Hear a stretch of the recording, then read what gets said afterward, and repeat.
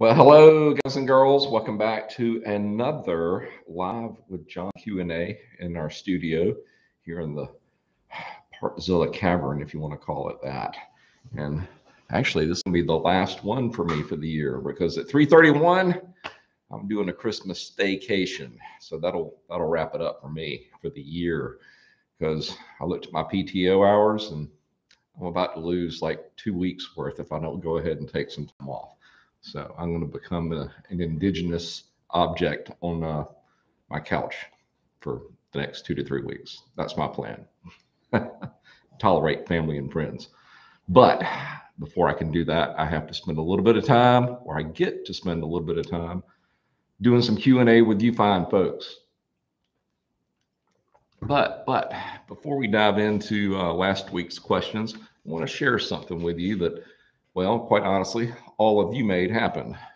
Got a little acknowledgement from the YouTube guys or girls saying that we had surpassed 100,000 subscribers. And actually, we're at 116,000 subscribers, a little bit more, and rising. So thank you. This is actually your award. You made this possible. And I think we're creeping up on 24 million views. So who would have thought, 5 years ago or 6 years ago, CEO came to me and said, "Hey, John, why don't you do a how-to video changing oil on a 400EX just to see if we can do this or not?" And it evolved into all this. And I can't go into it yet, but big changes coming down the pipe for Partzilla and its overreaching company, the controlling company, Outdoor Network. They're in the middle of doing something huge, and hopefully they'll let me share that with you, as it will be nearing completion in the early spring.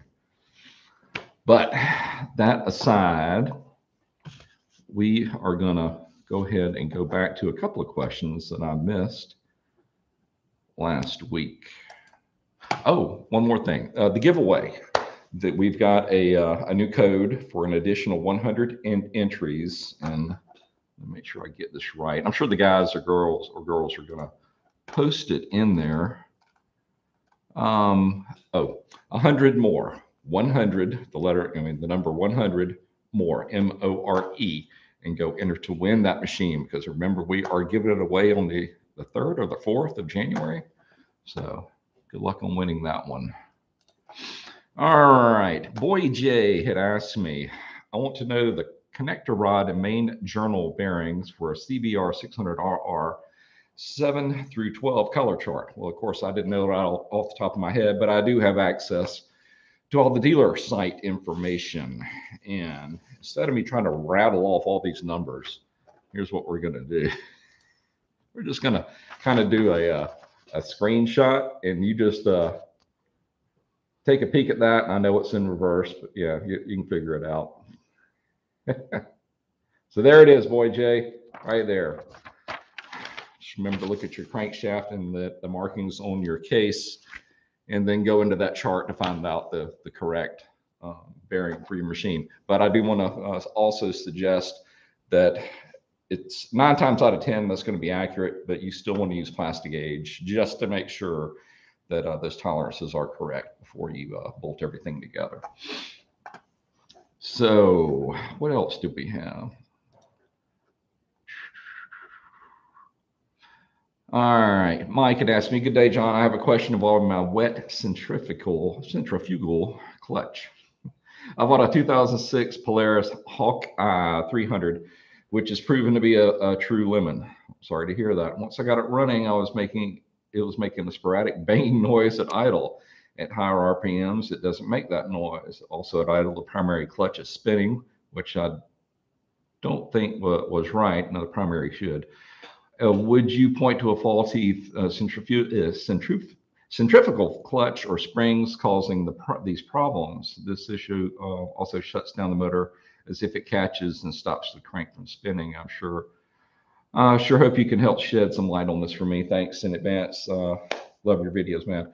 Mike, I'm not super familiar with the Hawkeye 300, but I don't think it has a centrifugal clutch like the setup on Yamaha Grizzly. I mean, I know that they do, But I think that goes straight to the primary clutch, and then you've got your secondary clutch. Of course, the belt in between. So that I think that primary is spinning the whole time, and the belt's just kind of laying there, or not really moving, waiting to be engaged. The Polaris is just a little bit different than the Yamaha, which it's engaged all the time, and you have to get over that centrifugal clutch to actually move forward. Let me swing around and look that one up. Sorry, I didn't look at these earlier, but I ran out of time. Know any good aluminum welders? I figured out that I'm not a good welder, but hey, everybody's got to know their limitations. It is what it is. Let's switch over and see what's in the live chat. All right, Nick. Hey, John, I recently did a 440 kit with the stage 3 hot cams and some other mods. What do you recommend for the break-in process? Actually, I did a little short video that addressed whether you were breaking in a utility type or a sport type ATV or motorcycle. It really doesn't matter. Why don't you reference that video? But basically, run it a little easy for the first, I don't know, 3 or 4 miles, and then I just go ahead and let it just hammer it. I'm sorry, but I break them in like I'm going to ride them. That's as simple as that. But if you want to, the guys will drop that. How do I break in my new engine or rebuilt engine in the chat, and let Nick take a peek at that. Well, is it a 440 kit on a 400EX? Because I'm thinking about doing that on ours, which y'all haven't even seen it yet. Panagiotis, hey John, how are you doing? I'm doing well, Pano. And it looks like your package, the package that we sent out, had one wrong digit on your address, and it's coming back to us. We're going to correct that and then send it right back out the door. All I can say is we're sorry, but I'm not giving up. Oh, BRB, got to go enter that code again. All right, be right back. Gotcha. Well, come on back, Hannah Hill. William, what's the box called on a 4-wheeler that's called the brains? That should be the guy or girl riding it. No, usually they either call it an ACU or some people call it a CDI. That's kind of a misnomer as they've gotten more advanced. They do a lot more than a CDI box, which is basically just ignition, pulsing. They do a lot more than that now. So I'd say an ECU. Christopher Rose. Hi, John. I have an 05 TRX 450R that will bang and pop on deceleration. All right. I would wonder what your jetting is on decel. You may need to richen it up a little bit and get it to quiet down some, because that's what it's trying to do. In other words, you need to flood it to get it to make it quit popping. It's just basically igniting inside the exhaust header. You'd think it's spring around here. Nick. Yeah, I think he just answered your question. Yep. Rejet your bike. It's either running too lean or too rich. He is correct. I would say to richen it up to quelch the popping. All right, sorry, sent that too soon. Starts and runs and idles great. Just clean carb and still does it. The machine has stage 2 hot cam and full DNS exhaust system. Your thoughts? Also, the 3-wire yellow lead. All right, you're losing me a little bit here, Chris. What did you ask me? Yeah, well, it would still apply to all of that. Yeah, it sounds like your jetting is just a little off and richen it up some. Cody, JT is the man. We appreciate you, brother. We here at Team Partzilla appreciate all of y'all, no doubt. He says that the yellow wires from the stator heats up and has melted one of the connectors in the gray connector. Would you have any idea? Yeah, that is your stator wiring, I believe, and it sounds like you've lost one of the coils in there, and or you could have may have a damaged regulator rectifier. But we've done a bunch of videos, and I think we did one on that particular one. If the guys want to drop that in the chat as well, the no charge condition on the 400EX. PZAC 83. Good evening. I have a Yamaha Dragster 1996 with a bad plain bearing on the connector rod. How do I find the correct bearing color? If I open the connector rod, will I see the color? It's not guaranteed. Yeah, they do have the colors on there, but over time those will wear off. And we did a complete build on a Yamaha R6 where I go in detail Yamaha's procedure, and it should transfer over to an R1 as well. Although the specs are going to be different, of course, of how you determine the color. So if guys, if we will drop that in there as well, we can maybe get PZAC 83 going in the right direction. It's a pretty simple process, though. You'll find numbers and numbers on the stamped on the crankshaft, and then you'll have numbers stamped on the connector rods, and also another set of numbers for your main bearings. And you just look at a chart where those two intersect. That's going to be your bearing color and hence its thickness. But as I said earlier in this chat, you do want to go ahead and verify that with Plastigauge just to make sure. 9 times out of 10 they're going to be spot on. But if you really want to be sure, Plastigauge it just to check it.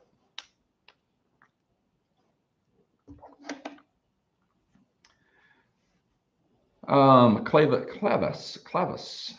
What a great thing you did being here. You did a Grom BBK. I had serious issues with my Kitco 181. Can you help me? Back to Honda specs now.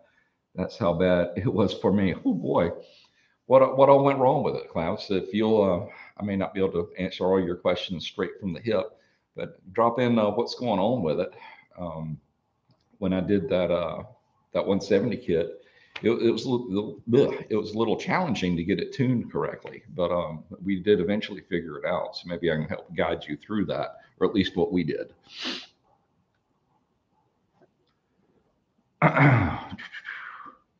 Hello from Argentina. Oh, hello, Argentina. I'm using my daughter as a mechanic, but I'm a mechanic also. Oh, okay, Michaela Aldenez. Well, hello down there. How's it going? All right, Big Josh. Happy holidays to y'all. I like that, y'all. I have a 96 Kawasaki 750R. The swing arm chain adjuster broke off flush from rust. Any suggestions on getting that bolt out? Oh boy, nothing like the extracting a bolt. There's a couple of different extractor kits out there. It's so satisfying when they actually work, but that's probably an 8mm thread or even a 6 that you're dealing with. So it's going to be tough because the tools that you will drill into it, and you better have it dead centered, and you get it in there. And then if you break the tool off, it's going to make it even more difficult because you can't drill those tools because the metal is so dang hard. What I would probably suggest dealing with that is to go ahead and drill it all the way out and get a time cert of the same pitch and diameter, and just time cert it and be done with it. That's going to be the best way, because if it's rusted in there and it actually broke the bolt, actually broke the body of the bolt, it's really in there, and sticking in an even smaller diameter tool is probably not going to pop it out. But hey, drill it out, heat it up, and see if you can get one of those bolt extractors to pull it out. It's been very hit and miss when I've done that in the past, and sometimes it's easier just to say, all right, we're going to sand this flat. I'm going to with just a side grinder. That way I can definitely hit a flat surface, dead center of the threads, drill it out, and just time cert it and be done with it.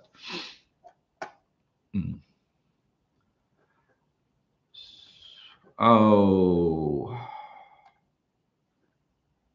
yep, answered that.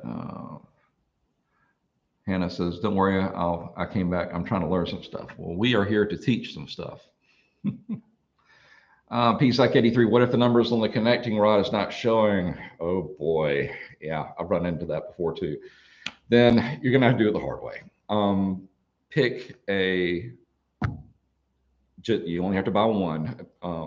Buy one set in the middle range of the bearings in Plastigauge, and that initial one's going to tell you which way to go, up or down, to get it in range. I've been through that too. It's just not a lot of fun. But that R6 build, I did go back and I went through and plastic edged everything, so I can show you how to do that. David, thank you, John. You are welcome, David. KTT, good evening. I have a Daytona 675. No one ever told me you should never get a truck from a running truck. Oh boy, I'm wondering what's the worst damage that it could have been done besides the rectifier and the stator. More than that, I would have been worried about the ECU on it. But yeah, that kind of power behind potentially going into the system voltage wise, that may have done it in. But more than likely, your stator and more than likely your regulator rectifier, they were probably damaged anyway, because why did it need to jump? That'd be my question. Was it not charging correctly to begin with? Pedro is asking me, hey, John, I'm having a problem with my 2016 Razor 1000S with the front differential. Do you know any side-by-side stuff, or do you only work on ATVs? Can I ask the question so you can give me a different perspective? Well, of course, we work on side-by-sides. One sitting right here. That is a white Z1000R, and I did some extensive work on a 2000. Gosh, has it been that long? 15, or was it a 13?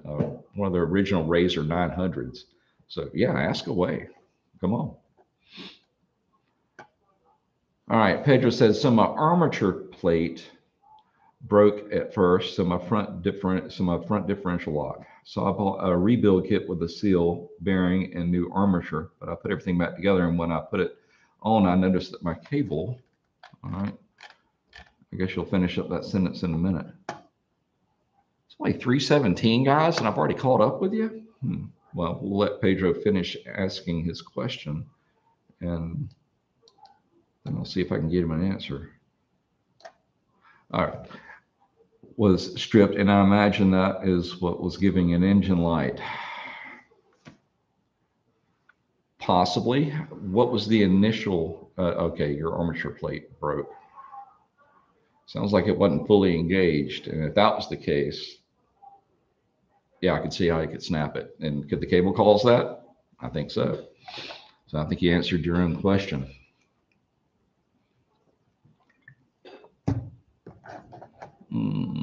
Guys, what are y'all talking about over here?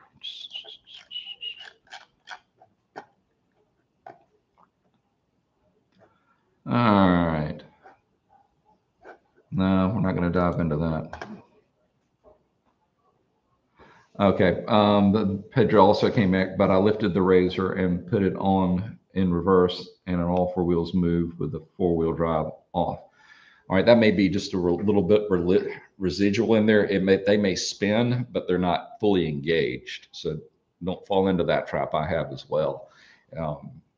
If you actually did try to hold the front, if they're not engaged, and if you actually tried to hold them, you could probably hold them still. So it's just a friction, for lack of a better term, inside of the gear case, even though the gears are not locked in. It's just the friction of them being nearby, if you want to call it that, or resting against each other, that may be causing that. Then he said one more thing, and when I put it in high, it only spins the rear tires. So I think I was right on my initial assessment. It was not engaging all the way and then kicking it out, hence what broke your armature plate. So it's not engaging all the way, and it was kind of in that in-between world, if we want to call that. All right, yeah, give it a shot and let us know. Won't be next speaker the week after, because I'm not going to be here, but I will be back in my chair, God willing, on after the first of the year. All right, we'll swing back around to a couple more questions from last week. Now, shame on me. I asked for these questions, and then I do a cold read right now. Kind of defeats the purpose. Me doing the research, except on the Honda. I did do that one, but I didn't go any further. I ran out of time. Let's be honest. James had asked me, I have a 2006 Rancher ES, and the push start button doesn't start. Battery is good. Headlights don't come on either. please tell me where to start. James, it's going to be really simple. Go look at our 2003 Honda Rancher and look at its playlist. And I'll walk through a no start scenario on that particular unit. So, and I go through testing I believe the start stop switch, the on off switch, which is basically your kill switch or your run switch. Make sure it's not something simple like that. I mean, you're not the only person that's been caught in that one before, but look for the easy stuff first. But if you would, go check out that unit's playlist and I'll walk you through taking a look at it. Make sure I don't have any other questions.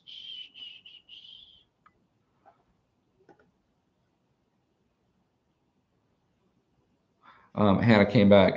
Pedro, get rid of it. Get you a bike. Sold mile for a 750R. Put a power commander on it. Is there anything else I can do for it? That's about all you can do at that point. On something old 750Z. Those were great, or are great machines. A little long in the tooth, but they're still great machines. Brad Thompson had asked me, how's it going? I'm having problems with my kill switch. It seems to be a reoccurring thing.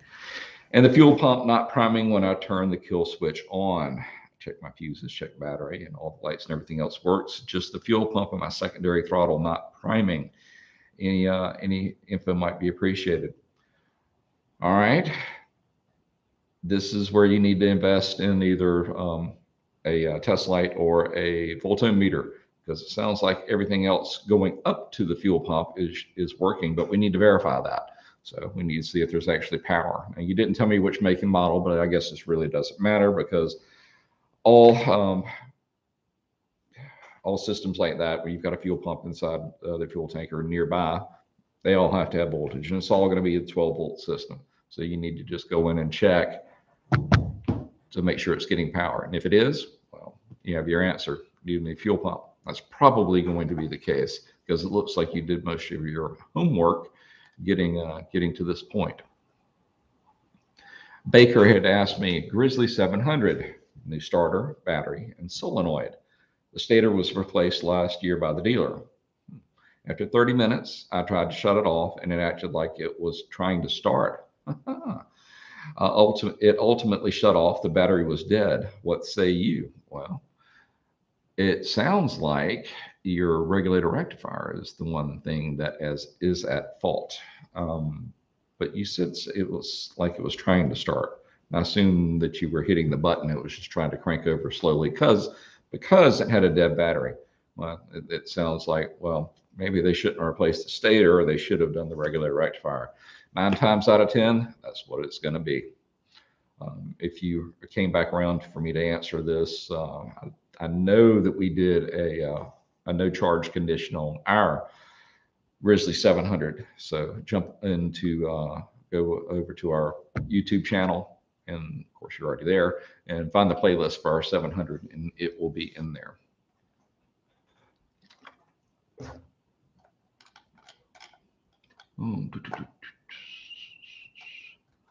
All right, Snapplemeister had asked me, what a name that is. Great videos. One quick question. If your clutch cable keeps snapping down at the bottom near the engine, can this be a sign that you need to rebuild the clutch? I'd say definitely yes. I think I already answered this one for some reason. Maybe it's just a repeat. Yeah, if you're putting that much stress on the cable to where it's snapping it, providing that you are using either a high quality or the factory OEM cable, then you probably need to go in. Man, you must have hands of clawed death to snap that many cables. I've been getting all kind of arthritics. They're not quite as tough as they used to be. Wham, wham, wham. All right. Well, guys, I've caught up with you, and the Partzilla guys have dropped everything else in there. Pedro did come back one more time. Before going, if the cable is stripped, do you think it could be fixable or not? My local dealership says it's not, and then I'll need to buy a new side cover. They're probably right on that. I don't even know what thread that would be in there for that cable that you're talking about to get it to engage. Yeah, they're probably right. So I doubt you can time cert that. I'd find it hard to believe that you could match up the threads. But hey, take a look.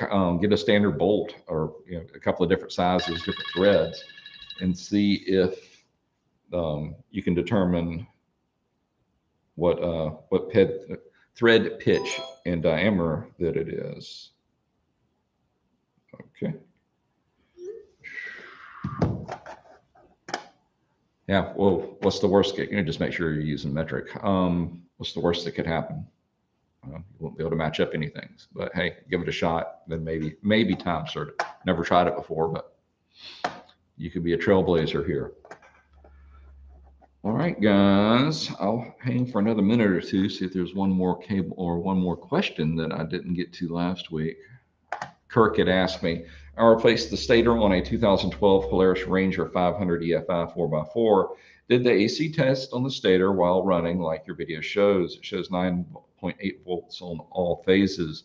The different machine stators put out less AC volts while running. You're going to see a pretty wide range, but 9.8 volts, especially if you're followed exactly and they're doing it in a AC, that's way too low, because on an alternating current cycle, you to actually develop a 12 volt DC charge, you would need at least 24 volts. I mean, there's just no way, because they have to rectify it and then flatten it out, so to speak. So you've got going plus and minus. They flip it up, that cuts it in half, that gets it almost flat. Then they use a capacitor of some type to get a steady state of DC voltage. So 9's way too low. That would give you less than 5 volts DC charge. Sorry, engineer trying to come out in me. Go away. All right, guys. Oh, Clavius. Yeah, you dropped a bunch of questions on me right when I was about to sign off, so you barely made it under the wire. All right. This is the Grom build. 181 cylinder injector, type 2 camshaft, foam oil filter, aero exhaust. It was just slow to start. On the road, it was on par with the OG, a Chinese exhaust, no other modifications. On track, the main straight OG Groms would fly by. Finally, after 5K kilometer, it stopped working. I got it to run again somehow, but soon after it would not idle. A few times the engine did not, RPMs were up and down. Eventually, even starting the engine was difficult. As soon as all Honda parts were installed back, it all works again. What are some of the supply chain issues that you're running into in your shop currently? Also, thanks for great content. Wow, that's disappointing. There's so many changes that you made on it, like we did on ours. You would just have to go through and pick it apart. I mean, this could be part of the control system. This could be problems with I was leaning toward the injector since you told me it was replaced. I know that's painful, having to go put everything back stock where you build all the stuff and the stock stuff is just blowing your doors off. But honestly, if you go and put everything back on, you just have to start picking it apart, one piece at a time, until you find out what went wrong or what piece is not working wrong or correctly. I'm not familiar with the kit that you were using. I can tell you that the COSO kit that we used, it was good. And if anybody knows where that bike ended up, I'd love to know. I mean, we delivered it to the winner and he just disappeared. So if anybody out there in Grom world sees the Partzilla Grom scooting around, yeah, I'd love to see a picture of it. Hopefully it's not sitting in his garage with a dead battery and flat tires. Dewey had asked me, John, what are some of the supply chain issues you were... Can I call you back in a little bit? Thanks. What are some of the supply chain issues you are running into mostly in the shop currently? Also, thanks for the great content. It's hit and miss. It is so sporadic as to what we're having trouble getting. And it's not so much us getting it, it's the manufacturers the manufacturers themselves, and then the aftermarket guys as well. it's just so hit and miss.